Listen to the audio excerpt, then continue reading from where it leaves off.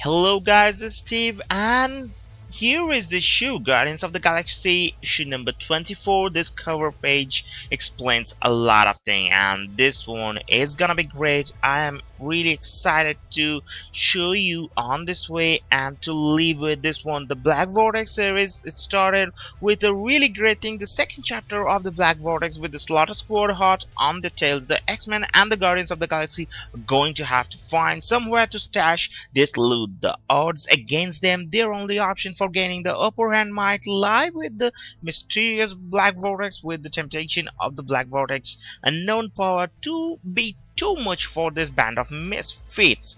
But sometimes it may seem that nothing is cool or nothing is bad, but sometimes the whole story is really great for me.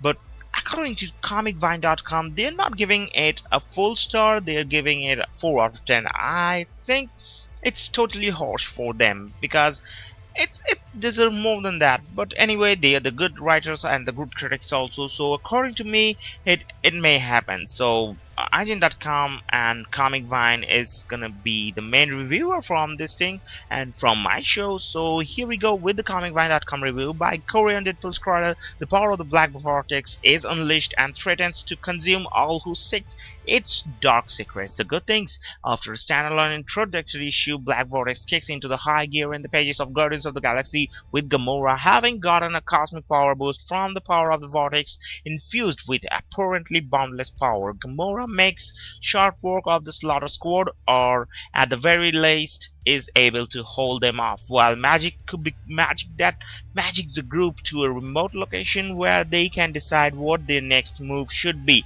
And here's where things become rather suddenly dicey.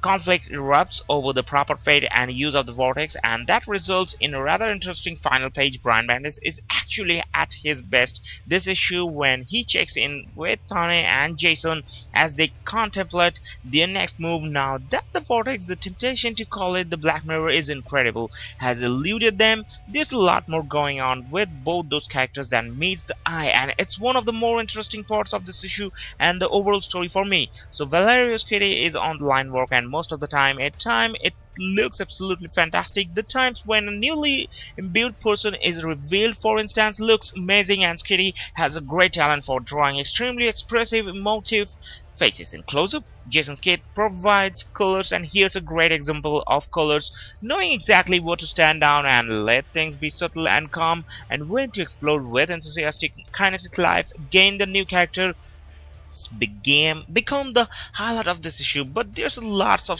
subtle small things that are done right as well, particularly the gorgeous backgrounds throughout this issue. Bad things about this one is some are there, but I'm not gonna go for that one because I really like this issue, and according to me it's 6.5 out of 10. So I hope you guys have enjoyed it, and if you want to enjoy the story or the story arc, just go to the store and buy this book. It's really worth it according to me. And have a great weekend, and don't forget to leave a like, subscribe, yes, that would be great, and adios.